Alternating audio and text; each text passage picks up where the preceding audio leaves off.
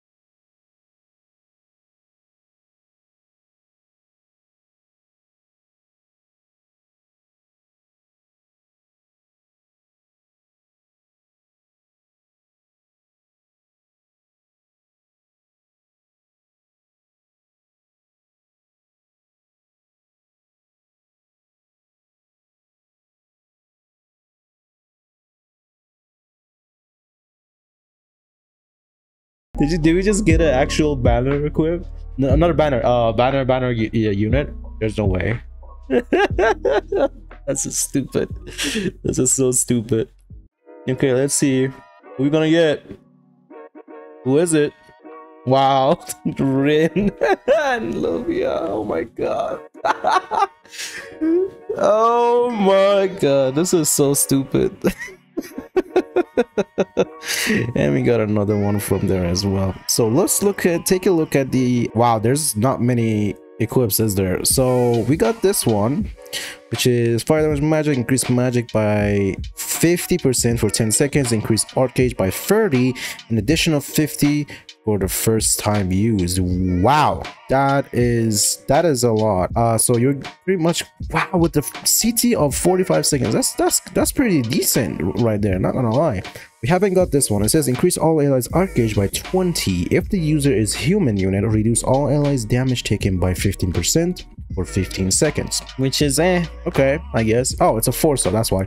All right, this one is light damage magic, reduce enemies light resistance by 40% for 10 seconds if users human unit 20% more. So if you use it on a human, you can get it up to 60% for 10 seconds, and the CT of this equipment is 50 seconds, which is decent. And I haven't seen this one. It's a 5-star physical, light damage physical, increase attack by 80% for 10 seconds if the user is light unit 50% more. Wow, that is a really nice buff. And this is what I got 2 times. Autofills all allies by 4 for 10 seconds, which is 40. That is nuts. Increase human crit rate 100% for 10 seconds. That, wow, I think this is the highlight of the whole thing. This and this, the others look let me see, this is decent as well. I think I pretty much got the MVPs of these equips, so I don't really think I should summon. But if you guys think I should summon on this to get any other equips, the only equips are missing is this one right here and this one.